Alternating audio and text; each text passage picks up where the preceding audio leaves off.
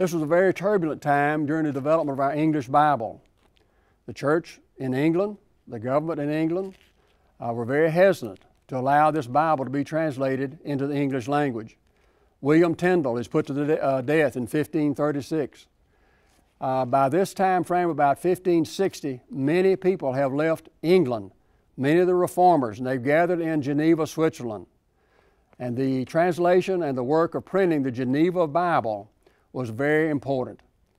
This Bible is the first Bible that really has numbered verses. It was intended as a study Bible. And it's almost like, what? You mean you want a Bible in your home?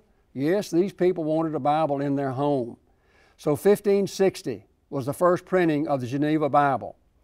Here we have a 1595 and a 1599 Geneva. And these are the smaller size Bibles that can be used in a home. But this is a very important work. This Bible became a favorite. It's the Bible that swept Western Europe. It was the Bible that was brought to America by the Pilgrims. These people brought the Bible to Jamestown. They brought it to Massachusetts. So it was a very popular Bible. Geneva Bible should be recognized as a very important milestone in the development of our English Bible.